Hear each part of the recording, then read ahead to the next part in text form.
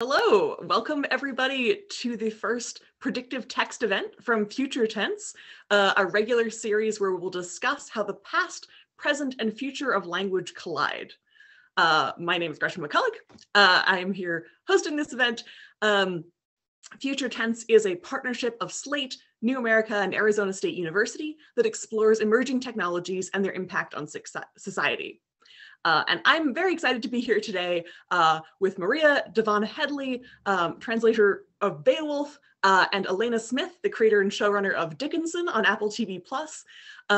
And first, we're going to start out with a special treat, which is a live reading of a portion from the Beowulf translation with Dan Coyce and Nitish Pawa from Slate, and they're going to be reading a passage for us.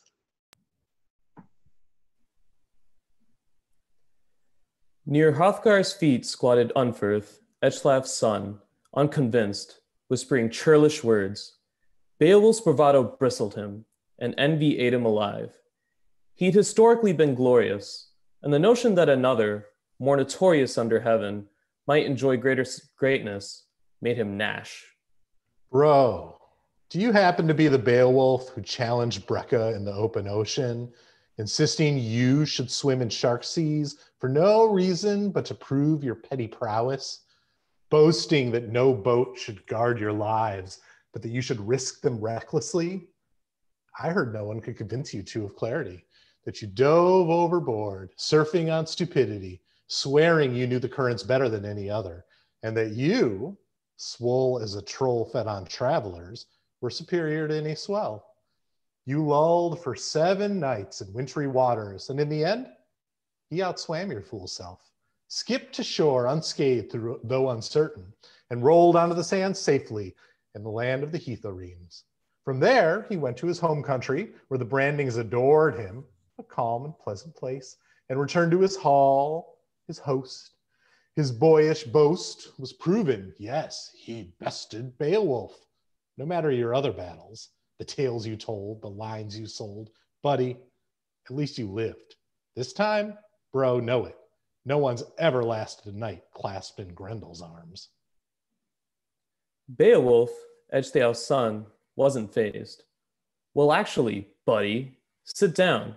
You're drunk. Unferth, you've run your mouth about Breca, me, and our sea swagger, but let me drop some truth into your tangent.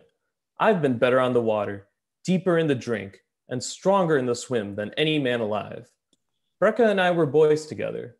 Our desires were only dares, one upon the other, brother to brother. Maybe you know the story? But hold up, I forgot. You've got no brothers left. We declared ourselves adventurers, and so we swam, swords in hands for safety, unsheathed, father forged. We knew there were sharks. No one here is stupid. He couldn't float freer or swim straighter than I, and I had no urge to leave him or lose the lesser swimmer. I was Breca's lifeguard. I knew my duty. The rains rocked us and the storms shook us, and for 5 nights we floated, warring against winds from the north, the waves like blades, bone cold, until at last we were blown apart, the biting beasts of the bottom rolling up to wring me, wrestling me to the seafloor. All that held me was my armor, clasped hands made of gold, chainmail gainsaying waves, and wet, the work of ancestors forging my ferocity. It kept me bold enough to fight when a monster dragged me down and gripped me, ripping at my skin. I was pinned, swaddled in squalor. Last chance, I took it. I put that monster down. I made it a sleeper as it leapt, severed its spine, spiked its skull, and split it into smithereens. My own strength sank that sea monster. And soon I was fighting again, lower than any human's sight, outside even the edges of God's light. Dark deeps, hell's creatures in them, swinging my sword beneath the eyes of the world. I would not be eaten, nor beaten, no skewered swimmer I, no drowned dinner for a circle of cold companions, gobbling my guts, glutted on my gold. At dawn, I surfaced in a slurry of scales, floating flotsam where formerly there had been fangs. I'd sacrificed myself to save every subsequent seafarer from deep despair, and the monsters of the dark were gone. The east was gilded with God, and the sea was smooth. I could see the shore, the strong cliffs rising, built of their own bruises. If a man's brave enough, fate, when on the fence, will often spare him. I'd never brag, but the truth is, my sword slew 9 singular scavengers that night. There are no ocean-going stories more awful than mine, no tales of greater terror, no other man so sea-stalked, but I survived, my salvation in my own hands. The waves bore me shoreward, attending me, and left me at long last in the land of the Finns. The end. I've racked my brain, bro, but Unferth, I can't unpack any similar stories of heroics from you. Let me say it straight. You don't rate, and neither did Brecca when it came to battle. The Gulf, your cattle, and I'm a wolf. I'm not even mentioning your sins, your kin killing, your brother beating. I'm not the man to damn you. No shit though, Unferth. If you were the bitter brawling brave you claim to be, your king wouldn't have suffered a single night of Grendel's rampage. No bitten bones, no hall horror, no chaos in this kingdom. Grendel was aware he had nothing to fear here. Your sword soft, son. No warrior awaited him in Harrowed. The Shieldings were unshielded, their hall unguarded. He knew he could crush you, comfort himself with grappling, grind your bones to make his bread. He has got no fear of beer hall brothers, but, this you can quote, he'll fear me. There are no guns of note on anyone but me and my Geats. Come on, Echlaf's son, beat me. Or better yet, make me a bet that Grendel's maker won't be met. Then, if you brave boys feel like drinking, I'll serve you ale for breakfast. The sun shining on silver and gold, daylight yours, after night's been mine.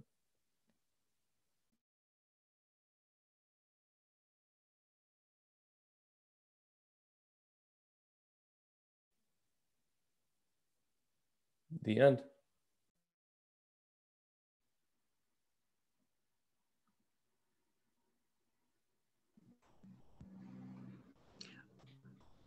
Well, not quite the end, but we can't read the entire thing because we'd be here for hours and we'd be interfering with the audiobook, which is already really great.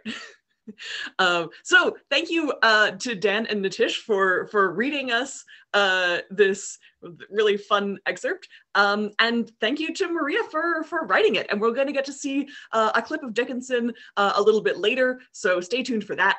So you can kind of participate in seeing these, even if you haven't necessarily read or watched all the things, because there are lots of things to read and watch these days. But yeah, let's start with the panel part. I'm excited.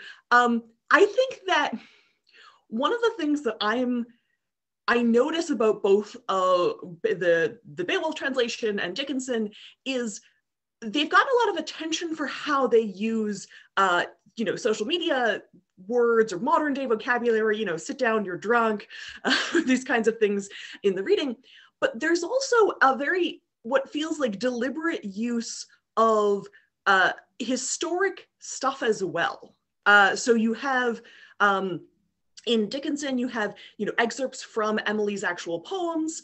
You have, bits of her language directly from the poems are incorporated into the thing. And in Beowulf, you have this sort of juxtaposition between, with the use of kennings, which are this Old English, rhetorical device of compound nouns like whale road for sea and stuff like that, which you do render. So yeah, I'd like to start out by asking you to talk a little bit about how you chose which elements to render very literally and which elements to say, no, I'm going to do this sort of modern adaptation. Let's start with Maria because we just heard from Beowulf. And I want to say thank you for that reading. That was so great. How did I choose which elements to modernize? I mean, there's been a lot of press about the translations, and it implies, I think, that the whole thing is in internet slang, which it's not. It's just sort of salted throughout. But conceptually, I wanted to give us the sense of sort of bro culture and bro storytelling. So whenever there was a moment to use the original text to imply that someone is really, for lack of a better term, like sort of shaking big dick energy, that was what I did. Because there's a lot of it. There's just a lot of braggart stuff happening throughout the whole poem. It's a poem about making yourself big so that you can have status in the society as a man slash hero slash warrior. So it's all consistently that. And we have a long-standing through line through society, through a patriarchal society that we have of that kind of language. So whenever I saw something that looked like that in the Old English, I was like, okay, it's the same kind of thing that we say now. It's just, I've just changed it to the words that we use now, which are things like bro and swole, like and guns on my gates, you know. I felt like we would understand it even juxtaposed with the archaic stuff that's in there, because there's also a lot of archaic language, but I felt like we would be able to read the two things next to each other just because of the kind of uninterrupted through line of masculine performance societally. Yeah, it seems to show up at sort of those most emotive moments, like the dragon putting the world on blast. You have this sort of, okay, the dragon is feeling something really, really strong and putting the world on blast. But then you also have these bits of, you know, a lot of alliteration, which is a very Old English thing to do. Yeah, I wanted to use the style of, I mean, lots of people who've translated it feel like, and some people feel like I've done something really wicked here because I've gone in and modernized and made it feel like something from our world. And some people feel like that's a bad thing to do because we should understand how foreign Old English culture, early English culture is to our culture and Old English language and poetry.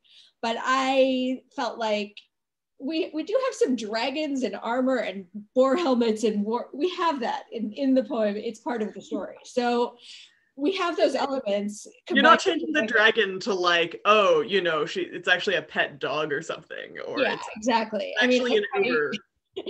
Yeah, so the alliteration is from the Old English style, as is some of the rhyme a little bit. And I use those things to make us remember that this is a poem from a culture that's different from our culture. But we also still have a through line of alliteration and rhyming poetry in our culture now. It's something that we've had the whole time. Again, another uninterrupted through line. So I think it was fun for me to feel the common ground, and also to at the same time be pointing out things that make no sense to us in our world today. Yeah, absolutely. Alena, do you want to talk about how you chose which of Dickinson's poems to feature and how to sort of interweave them into the storyline? Well, that was all so interesting, Maria. Thank you so much for that. And I have so many thoughts off of what you just said. But yeah, I mean, Emily's poems, they're not just like interwoven into the story. Like the story is sort of, I mean, the show is made out of Emily's poems, and it's made out of her poetic spirit. And in some ways, I mean, it's great to be on this panel because I think that actually a very useful way to think about Dickinson is as a translation. It's a translation, for me, it's a translation of Emily Dickinson, the icon and the cultural figure and what she means for us today, but it's also a translation more broadly of the 1850s in America into today. And really what I'm trying to do is use the mid-19th century as a kind of funhouse mirror for looking at where we are today, which is something that was already very interesting when I started working on Dickinson back in like 2014, 2015, but now has like accelerated to the point where it's actually terrifying. So, yeah, really. Yeah, I mean, as far as like the sort of high-low juxtaposition of language and when do people sound period and when do people sound modern or internet, there's not like a hard and fast rule about it, but I think that in the show, it tends to break down along a line of sort of generationally and in terms of like social formalities. So when somebody is in a place like Mrs. Dickinson, who's typically like pretty constrained by the expectations of her age, she will tend to speak in a more period appropriate way.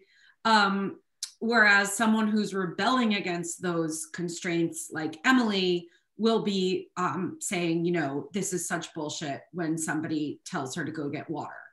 But even within a character like Emily, she can behave more formally and more period appropriate when that's emotionally apt for where she's at, which usually there are more serious times or times when she is feeling the constraints or trying to present herself in the way that society expects her to. I noticed that one of the things that Emily does is sometimes she refers to her parents as mother and father, and sometimes she calls them mom and dad. And it seems like it sort of indicates different things at different times. That's an absolutely perfect example. And something that when I'm writing a script, I'm really actively thinking about. Like I just wrote a scene for a future season, but where Emily and her dad are having a conversation, and in this one scene she calls him dad at one point and father at another point. And so that it's like a weird, but it's like emotionally it made sense to me that why at this moment when she wants to sort of really consecrate a promise that they're making to each other, she calls him father. But when she's just kind of like hanging around his office bothering him, she calls him dad. Yeah, so it's which is a similar sort of thing as it's not just, okay, you know, if it was a straight modernization, she'd just be calling him dad the whole time. But it's right.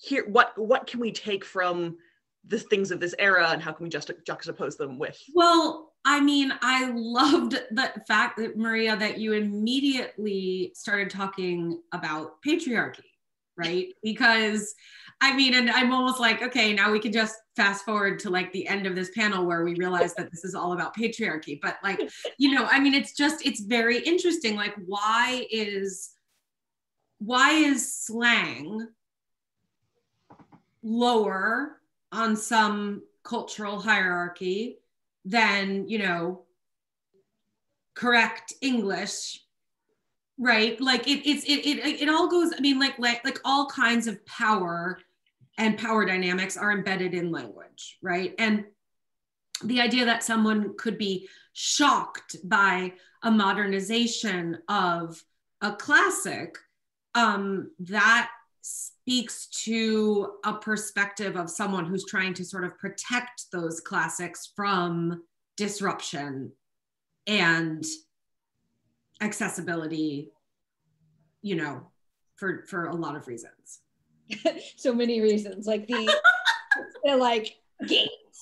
I mean, Dickinson is about patriarchy, and it sounds like Beowulf is too. So, yeah.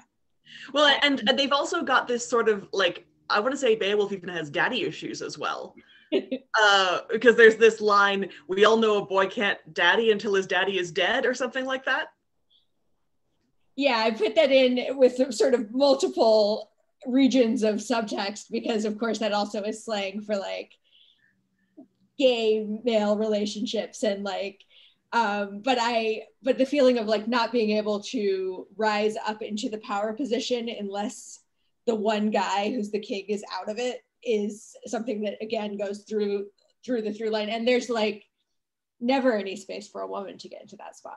Like it's the Beowulf poem is so much about daddy, father, and I really played that up. Obviously, God is referred to as the almighty big boss, but also as, you know, sort of the father, which he often is and everywhere. But I was thinking about just sort of like, yeah, the sort of slangification of this kind of attempt, at least for me, to kick down some of the gates that are definitely old white man gates that are like long standing in terms of the translation of this text, which is about 200 years into English. And it's pretty much all been, not all, there have been a couple of dozen female translators who over the past 50-ish years, and also some women who did it at the end of the Victorian era.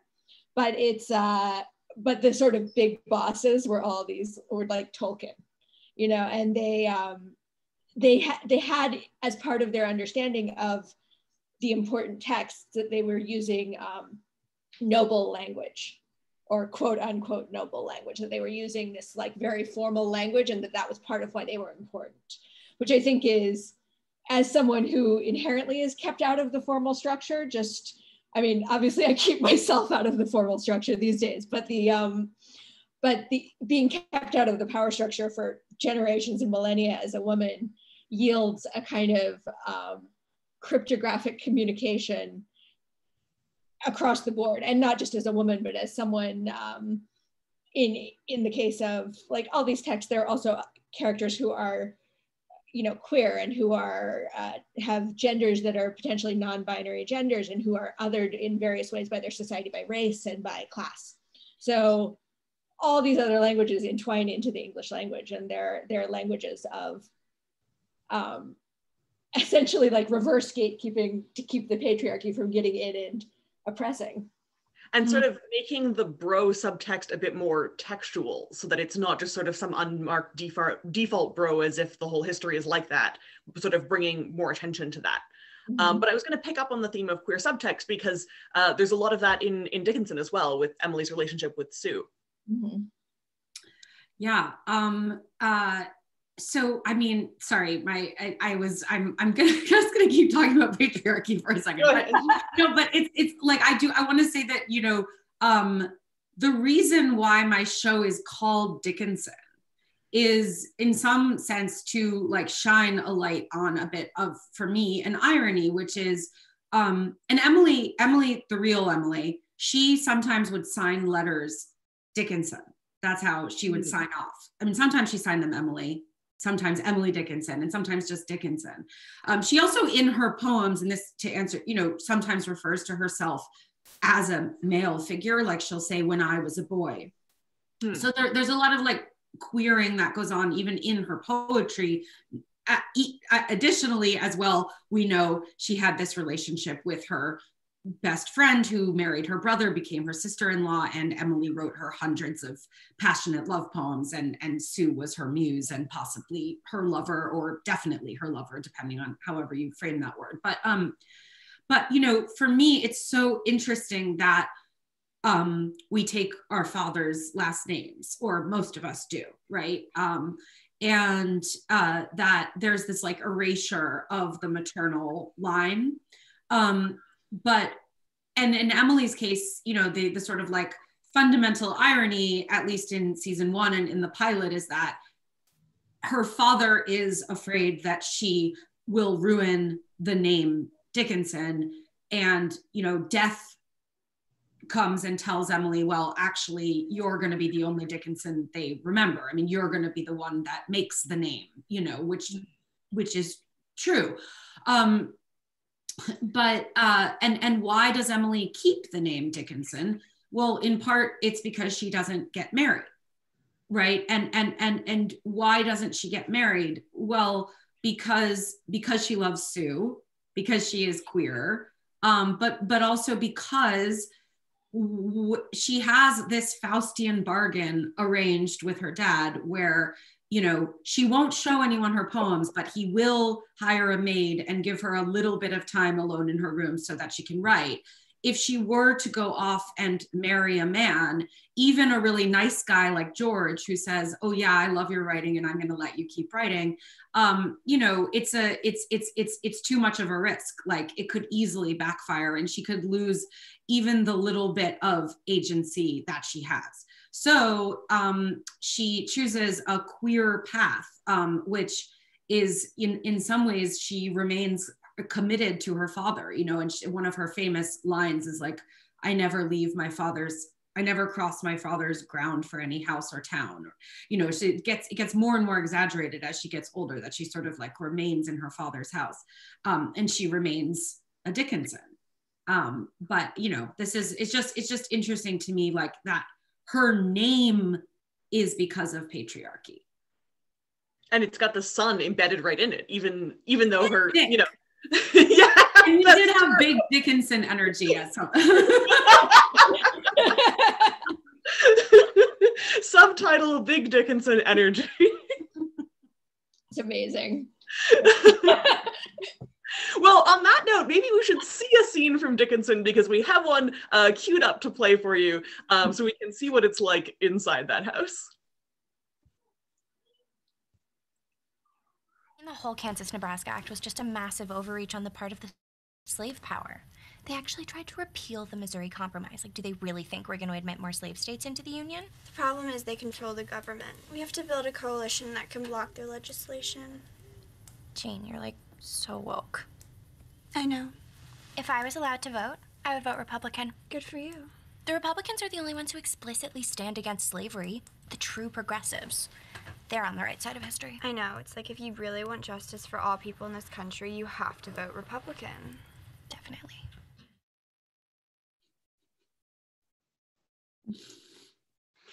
So, I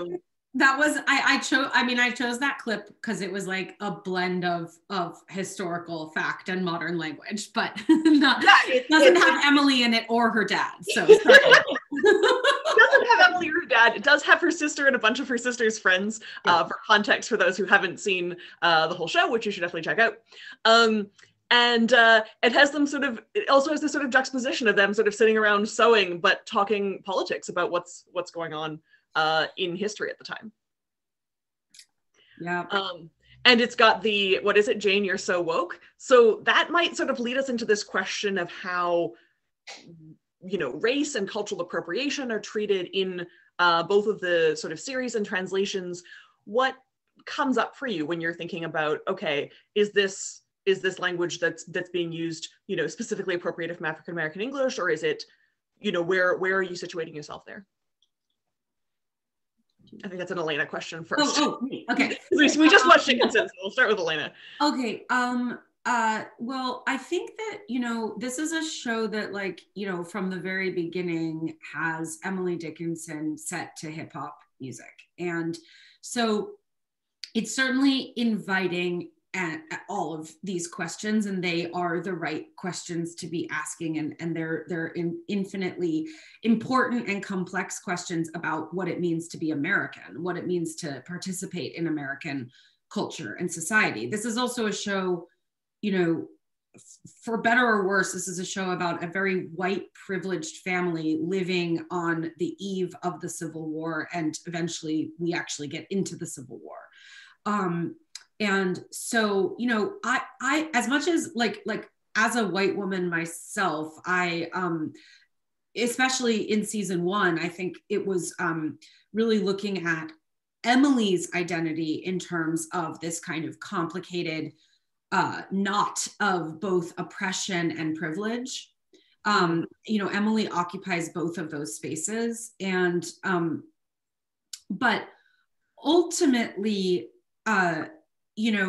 what I want to build, and hope I am building in this show with this world, is a vocabulary that can be used to re-examine and reclaim American history for anyone who hasn't been put at the center of the story. And I think this is really urgent work that we all need to be doing right now, and it's happening in a lot of different spaces. Including, it sounds like, Beowulf, but there's this I guess it's just there's no way to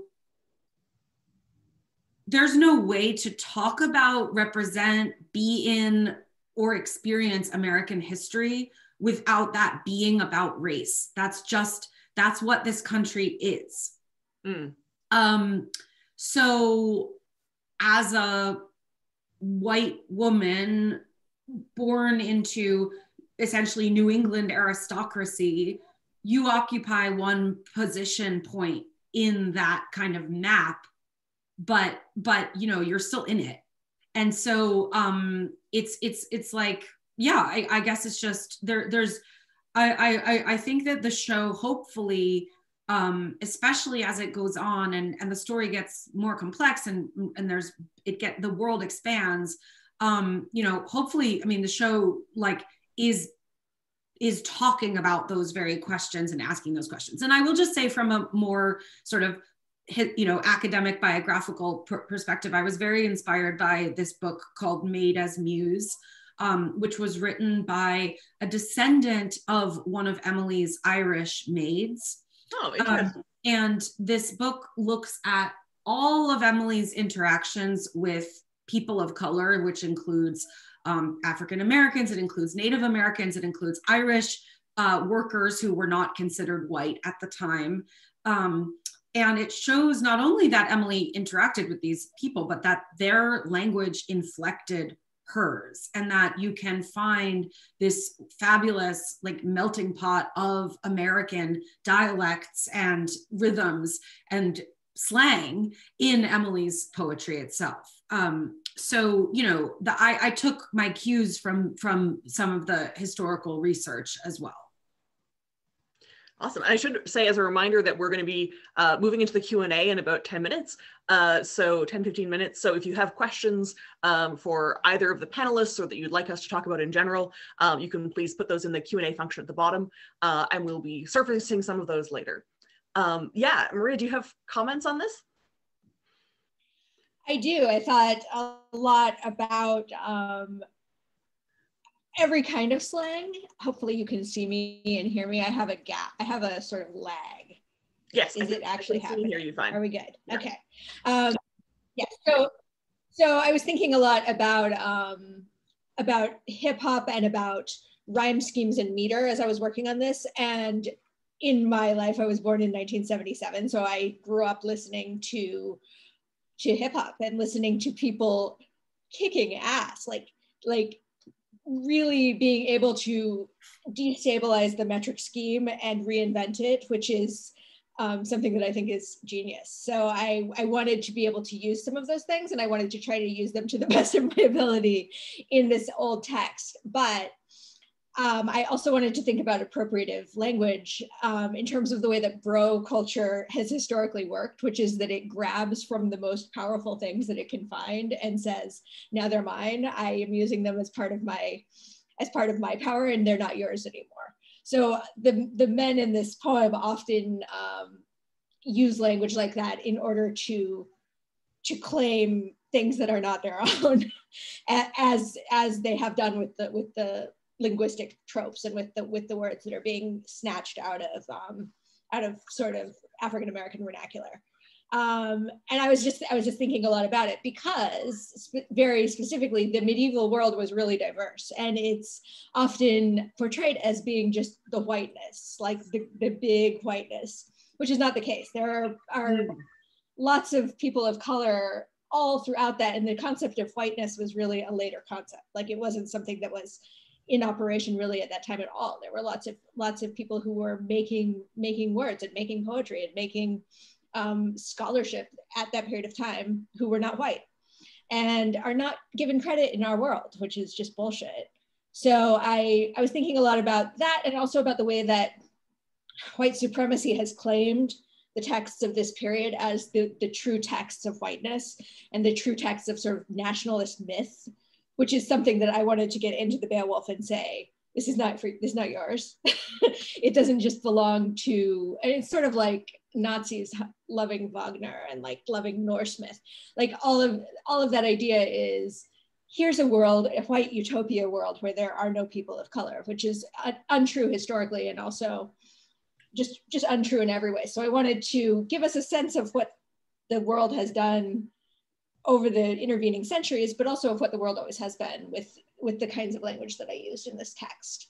Hopefully not in a questionable fashion, always risky, because unless you're not taking, I mean, there are ways to do this without taking any risks. There are ways to just be using the language of like acceptable, the whiteness, which is the language of many of these translators are using this thing that they are sort of framing as white privilege language, but also as the good language. And as sort of the default or expected language that you could be using. Yeah, and it's just, I mean, I don't consider that to be English. I think English is a much wider ranging language than that. I think, but everyone thinks. If you have any functionally, when we're using English every day, we effectively treat it as that. It's just that it's not necessarily represented in literature. I want to shift gears a little bit and talk about this sort of specifically kind of social mediaification of certain types of things, because another trope that you see, I don't know if anyone else is a fan of the emergent YouTube genre of bardcore, which is, in case, for the uninitiated, please look up on YouTube bardcore. I tweeted a link to one of my favorite bardcore songs. And this is people who are taking modern day pop songs and rewriting them with sort of faux medieval or faux archaic lyrics. It's great. Mostly it has been starting during lockdown, and people have a lot of time on their hands. Some people, if they don't have young children, have a lot of time on their hands, and they've been producing things to delight us all. And this sort of, so there's one respect in which we use, like the modern day language in a translation or interpretation of something that's in the past, and saying, okay, what if we inject a note of modernism to it? And there's another way in which older terms can become memes and can take on a new life as, here's something that can become a meme, here's something that can become a style of people doing sort of faux archaisms for fun. There's a really great tweet talking about the trend of calling things like snakes can be danger noodles, or I think it's, I don't know what kind of fish it is that's a sea pancake. Maybe it's like the flatfish, I guess. And in some senses, this is sort of your Old English kennings, like whale road, brought back again. Mm-hmm.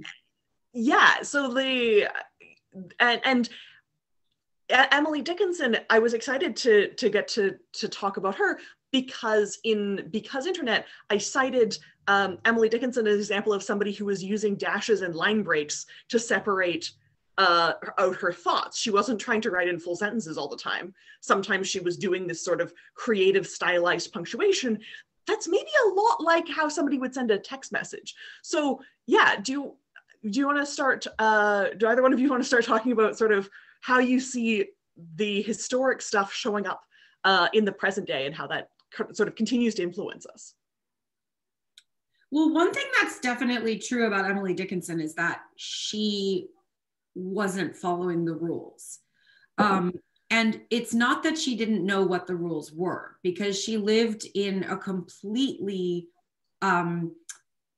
like overstuffed literary context. She was surrounded by literature. She, she grew up in the town of Amherst, which is this college town, and in a time when all of culture was just about writing.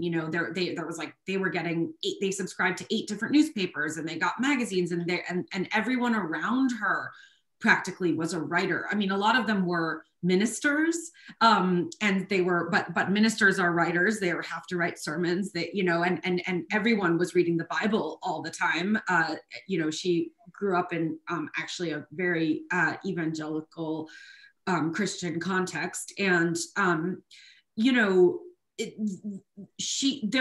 poetry was a popular form. There were poems published in the newspaper every day, and a lot of those poems were totally conventional. And they rhymed perfectly, and they had perfect meter, and they had perfect punctuation and perfect spelling. And Emily definitely knew what a poem was supposed to look like. And she didn't do it. She did all these really weird things with dashes and weird punctuation and bizarre capitalization. Yeah. And then, I mean, even on a deeper level, like just how hard her poems can be conceptually to get inside of and wrap your brain around, and playing with all different kinds of logics in very incredible ways. So yeah, I mean, I think this is all part of for me, this is all part of the mystery of Emily Dickinson. Why did she write so differently? Where did this voice of hers come from? Like what, why was she breaking the rules? But there's definitely something, she's famous for her dashes, that kind of frequently are the ending of a line and the start of another line. And I think they really do feel like breath. You know, it's like they're very long dashes, and they kind of, you know, they're really telling you like where and how to breathe in the poetry, I think. And yeah, and her poems are very, they're very condensed, like a text message or a tweet. Sometimes people have said that it's because she wrote on these tiny little scraps of paper that she would carry around, like, you know, in her pockets, like hidden or sit up. Her desk is also incredibly tiny. I mean, if you visit the Dickinson homestead, you can see a replica of her desk. I think the real one is actually at the Harvard Library, but you know, her desk is like the size of a postage stamp. Like, this is the whole thing that's so fascinating about Emily, is that she kept herself within these tiny constraints, but she just went so wild inside of that. And she really like found the infinite in the small. But yeah, if her dad was willing to hire her a maid, maybe she could have gotten a slightly larger desk if she'd really wanted one. I know, right?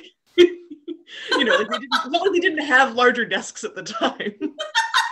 It's true. I don't know. Like, when I was reading some more Dickinson poems in preparation for this event, I really had this desire to see them as like an aesthetic Instagram account, or like a Twitter bot that tweets out one every, you know, couple hours or something. And maybe this exists and I haven't found it yet, because it feels like it's the sort of size of like the Rupi Kaur Instagram poems, where you can see those, you know, being traded around on social media. They're sort of bite-sized and very, very shareable. Yeah. I mean, two of my favorite Twitter accounts that I follow, one is an Emily Dickinson account, and then another is the Moby Dick account, which exactly just crushes it, you know, like it consistently. But it really gives like my time on the internet a nice quality, because every now and then I just get like a line from Moby Dick and I'm like, okay, it's gonna be fine, you know. But yeah. Maria, do you want to comment on this? Yeah, well, I'm lost. I'm thinking about things I like to follow on Twitter, but I was going to say the Chaucer Does Tweet account, which you probably both know, is amazing. The guy who does it is amazing, and it's like, you know, it's kind of everything done in the style of Chaucer, which is fascinating to see it sort of going back and forth. The sort of, for lack of a better word, the kind of highfalutin style of Chaucer, but dirty highfalutin style of Chaucer. It's so pleasurable to see it running through the culture in the direction from him and also backward towards him. Is like, I love that we live in this time where we have access, because of the internet, to everything that exists. Like, I can't even imagine, you know, I think about being a writer at the time Emily Dickinson was writing, and having, you know, I mean, there are many books, but you don't have like the Library of Alexandria in your hands. Like I have at my desk here, this little desk the size of a postage stamp. And it's just amazing and beautiful the way that people throughout the centuries have kind of grabbed from here and there and everywhere. And we're still doing that, but in a way that's much more easy and swift. And my feeling always touching old texts, which I do all the time. That's what I'm interested in. I'm interested in old folklore and old mythology and old trends linguistically, old ways of talking about the same things that we still have. Like, you know, we have like wine dark sea, but we also still have a sea that we can look at and go, how do I describe it? I don't know. What words am I going to use? And I think that it's, you know, there's just a certain kind of pleasure and grounding in imagining the entire history of humans trying to describe the same human things, which are, you know, I'm laughing out loud, I love you, I want to have sex with you so much. Like, and it's just over and over in all of our storytelling. So much of our storytelling is attempts to get with each other, you know, like, or attempts to get enough status that we can get married, or enough status that we can be in a room where something amazing is going to happen and change the world. You know, it's like, I'm going to learn how to tell stories beautifully so that I can do that. And so I mean, I don't know. It's all the same, like text from last night. It's the same impulse, you know, and I love that about getting to look at it all at once in the way that we can now. Mm. Absolutely. I remember when I was writing Because Internet, I had to go through this process of teaching myself how to write without hyperlinks, because I'd gotten so reliant on the hyperlink as the sort of like, oh, if I just link to the Wikipedia article for this word, I don't need to explain it because people who know it can just keep reading, and people who don't know it can just click on the Wikipedia article and provide that additional context. Mm-hmm. And I had to sit down and figure out, okay, how do I use words again? You know, it's very sort of, you know, early aughts technobabble to be waxing quote unquote hyperlinks. But how do I use words again if I don't have this automatic sort of context thing? You know, am I just going to have a gazillion footnotes, you know, with, you know, here's what this word means in case you were wondering? Am I going to define them in text? Am I going to provide, you know, I'm going to have a glossary at the back? Like, how do I give people that sort of optional amount of context or that optional amount of citation? If I don't have hyperlinks there to do it, it sort of changes the way you write a text and changes the way you read a text. It does. I love the idea that, you know, that the hyperlink symbolizes like a whole library that you can just go and like dive into from the text. I mean, what glory that exists. And also, I agree. Like working on this project, the Beowulf project, I started it out and I was not sure I was going to do it. And so one of the ways that I started working on it, because so that I didn't feel like I was really questionable and suddenly going to translate Beowulf out of nowhere in the middle of my life for no reason, as far as I could tell, I was thumb typing it on my phone so that I could pretend I wasn't really translating Beowulf. And it was, you know, it was a good way to do it. It was like, okay, how much, like, as far as the like crunching down of the lines and also the instant access to the Library of the Universe, which I could like dive from my phone into rhymezone.com. You know, I mean, it's changed. I think access has changed so much, but then there's like, it's hard to continue to think of a world in which there is no access if you have all the access that we have, most of us right now in America. And I find that I'm always having to be like, okay, and because I'm working on a medieval text, it's like I just go, okay, imagine now that you are living in the 11th century. And it takes months for news to reach you. And how can you make this understandable to someone who who can't dive into the library with a click, you know?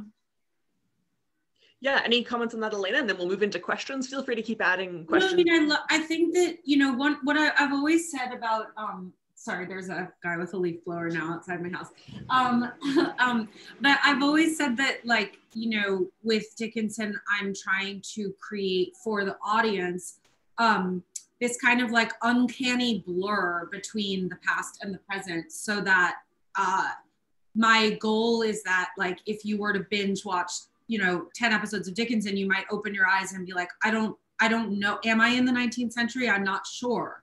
And like, and part of the way that one of the things I love to find is like things like oceans and trees that, you know, you when you look at a tree, it's still a tree. It's, you know, so it's as much about like the timelessness as that which is, you know, defined by a certain time. And that like there's this kind of like seamless blending, so that I'm not trying to have like the modern elements like poking out of the past and breaking the sense that like this is just a grounded world that these people are existing in. And a world where you can kind of see some of Emily's own sort of dream logic or fantasy logic of her interacting with death as personified, or some of the things that are in the poems that are in her head. You can see them because that's what you can do with television as a medium, you know, where, okay, this is going to be about volcanoes, so we'll see some volcanoes, or this is going to be about a particular thing, so we'll actually get to see that. Well, right. I mean, this is also a show about a person whose outer circumstances were really pretty unbelievably mundane. and whose inner world was, you know, as exciting as anyone's has ever been.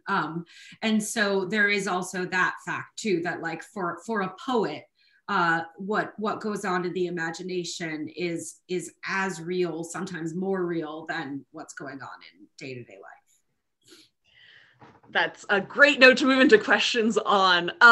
So the question for both of you, how much do you think the use of social media slang puts your work in a very specific context, given how quickly it changes? Do you worry it may seem outdated by 2021, or is that part of the joy of this kind of work? People are very worried about that on my behalf, and like they constantly are going, don't you feel worried that this will seem archaic in 2 years and that it will be outdated? And I'm like, if I'd done faux archaisms, it would have been outdated before it even got printed. Yeah. I mean, it's a silly, I think it's silly, because like my feeling is always, I want to write to the world that we live in. I am not trying to write necessarily to the world 50 years from now. If I do, that's cool, but that's not who I'm writing for right now. I'm writing for us in this moment that we're living in 2020. And this translation was for that. And thus it used 1,000 years of English all smashed together. It's just that we've seen the recent evolution of language in the last 20 years, and it's really fast. We're like watching it happen, and we're seeing words die, and we're seeing words be born sort of daily. So people have a certain kind of panicky prudishness about it, I think, and the fear that you're using the wrong slang for something is with all of us. The fear that you're like suddenly aging out of language is with all of us. I also feel like I would have been delighted if there had existed a translation of, you know, anything from 50 years ago or 100 years ago that was using like 60s slang. Yeah. To juxtapose that with Beowulf or with Dickinson or with any of these other sort of adaptations, that sounds really fun to me. Yeah, it would be so fun, or like sort of guys and dolls kind of slang or something right. like that. I mean, it's fun. It makes it its own thing of the moment, but also the moment is interesting. It's not like the moment is boring. It's not like like this period will eventually pass into history, but it'll still be part of the history of the language. Mm-hmm. Alena, any thoughts about that? Yeah, I mean, it's funny too, because so much like you, Maria, so I was born in 1980 and grew up listening to hip hop. And that's, I mean, I have said to people before when they've asked me the question of like, why do you have hip hop in Dickinson? And I can give like a whole answer about like, you know, American history, but I can also just say that, you know, I grew up like in the Hudson Valley of New York, like walking past like horse farms, but listening to Wu-Tang, you know, like it was actually just my experience. Is like, I looked around at a landscape that could have been the 19th century, but I was listening to rappers. But my point here also is to say that like, I'm already old. Like I have in my show many thriving, beautiful 20-somethings who tell me that, you know, my taste in music is actually a little outdated, and like my slang is, and like we have a lot of 90s references in Dickinson because it's coming from me, and I have to kind of, I don't know, somebody just sent me a like some Instagram video of a guy doing like Gen Z slang, and I'm like taking notes so that I know what is, you know, because I have to like stay with it because I actually don't know. So I don't know. I mean, I think that like, you know, it's not in other words, like this is also something this is just my voice, and it's my authentic voice, and it's not like some you know, mathematical precise rendering of exactly what social media is right now. You know, it's so I think that that's, you know, what we like to hear the sound of of a truthful voice out of any period, hopefully. And that's one of the ways of sort of avoiding that sense of cringe of the sort of "how are you fellow kids," which is apparently a millennial meme, and the Gen Z kids don't think of it as an old person meme itself, which has this delicious level of irony, you know, of saying, okay, well, I'm going to do this as I am, and it might not even be how the teens are doing things now, but it is at least a snapshot of a particular person rather than trying to project your own ideas onto teenagers, which is always very dangerous. I think I'm going to combine two other questions, one of which is, can you name other historical works that are ripe for modernizing? Another of which is, maybe you don't want to put anyone on blast, but I'm curious if you have examples of modernized text gone wrong. So either sort of potential for doing things, or you know, things that you think didn't work as well. Every time a question like this happens, it's as though I've never read any books or Well, I was going to say, I mean, so in the most, we've sort of completed our writer's room for season 3 of Dickinson, because life is weird and things don't go in, or but whatever. Yeah. And it, you know, I had a lot of conversations that came out of that room have made me think like that we immediately need a show with a Black protagonist in a Black world about, you know, there's a billion parts of American history you could do, but like that, I would like to see that show. I would like to see the period version of Atlanta, like immediately, you know? So yeah, that there's so much there in terms of like what needs to be said. Yeah. Yeah, I think I agree with that completely. Like, there is so much history that has not even been touched. Like, in terms of, I mean, some of it is stuff that's really like written down and we can read it, but it hasn't been put out into the popular world, so that it's just like only specialist knowledge. And that particularly includes the work of so many people of color throughout the history of America who just didn't get put into the canon and should have been put into the canon. There's a woman named Phyllis Wheatley who was a poet, and she was a poetic prodigy, a kind of Dickinson style poetic prodigy, who, you know, young Black woman,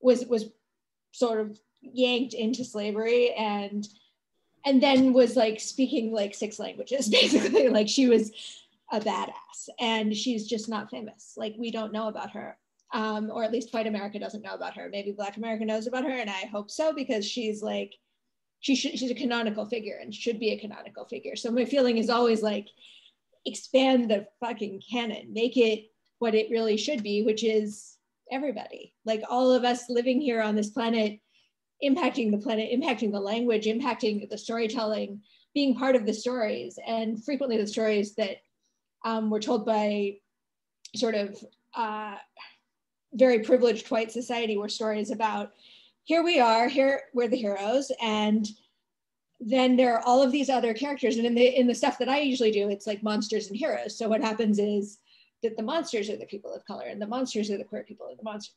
And so, you know, like, there's all this work that was created by the people who got smooshed down into other categories.